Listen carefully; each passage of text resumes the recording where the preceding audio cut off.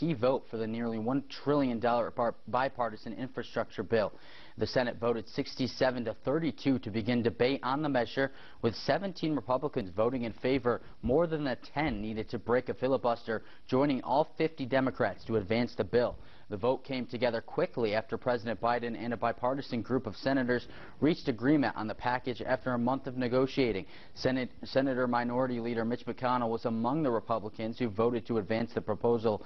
Included in the package, $550 billion in new spending to build roads, public transit, and other priorities. However, it's unclear if enough senators will eventually support final passage, which could take days. The group of bipartisan senators held a news conference moments after the vote, one of them being Arizona Senator Sinema, calling it a victory and important first step.